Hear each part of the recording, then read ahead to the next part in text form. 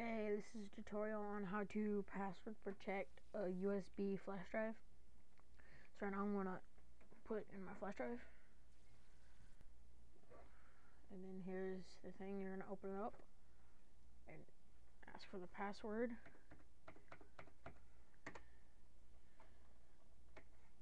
and it's gonna process it.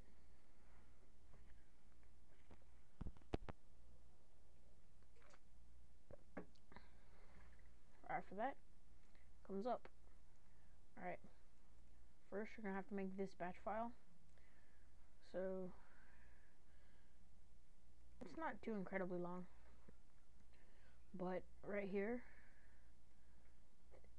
this part right here is the password part, but the echo dots with the dot after means to like space down a line. Excuse me. And then I set one up so like if I get the password right, it goes here and things. Here's if you want to set it up so that it like does the processing thing. You don't have to, but you can. Here's how you do it. You go processing, and then ping localhost and 2 null. The pinging, you should know what pinging is. The N2, that means the number of times, and 2 times, and then null, and 2 times is about a second.